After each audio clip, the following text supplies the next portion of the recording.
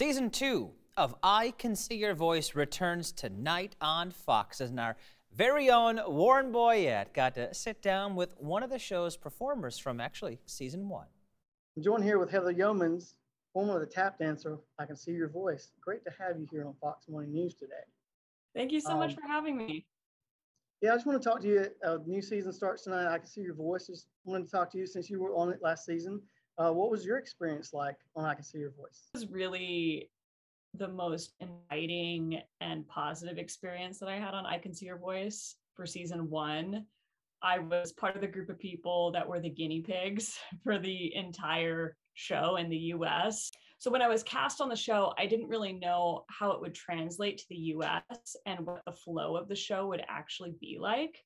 So I was learning about all the different, bells and whistles as we were on set.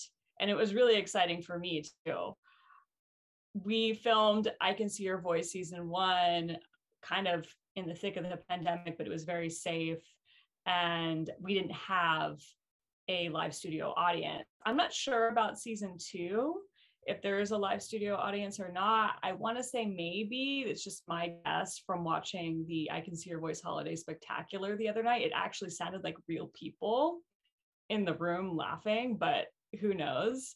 It was a really great experience. I couldn't have wished for anything better. I got to sing and tap dance all on the same show, which are my 2 favorite things to do. And everybody on set, Ken Jeong, all the celebrities were just so nice to me. Well, after the show, what have you been up to since the show last season? What have you been up to since then? So since I Can See Your Voice season 1 aired, I got to tap dance on national TV and sing. I've been able to release a lot of my own new music. I've released 3 singles. They're called Shine, A Little Closer to Happy, and Worth It, which is my most recent song that I released. There's a music video online. I've also been doing a lot of national anthems. I recently just sang at Staples Center in Los Angeles for the Los Angeles Kings. And I also did some baseball anthems back this spring in Southern California, which is where I live and where I'm from. For the Oakland A's and also for the San Diego Padres. And when I sang for the Oakland A's, I had a national anthem go viral on TikTok. It has about 3.8 million views right now. So what are you most excited to see with this new season starting tonight? I am so excited for the Golden Mic feature in season 2. I think it's brilliant. When I was watching the I Can See Your Voice Holiday Spectacular and they brought on Shaq, I just thought that was so brilliant. I went on Twitter, I commented about it because I think it's really cool to have a Lifeline feature like that.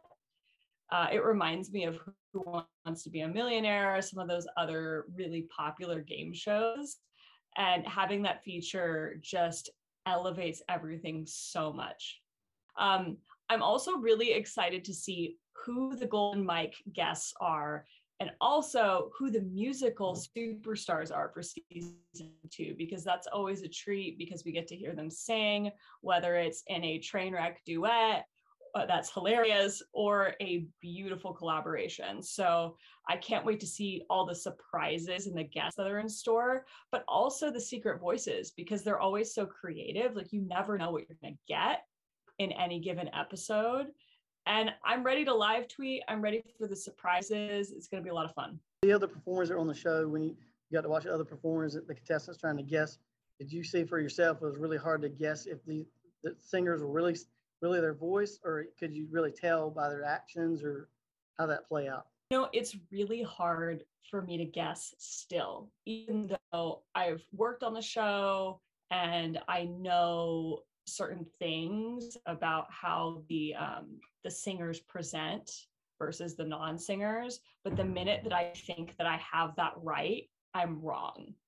So there really is no formula to figure out who's a good singer or who's a bad singer. But I think that Cheryl Hines, judging from the Holiday Spectacular, she really has an edge and she's been getting a lot of guesses right. So I would watch Cheryl. That was Fox Morning News' Warren Boyette reporting. He's actually up in my ear right now. He's our director. Don't forget to tune in to I Can See Your Voice Season 2 right here, on Fox at 8 p.m.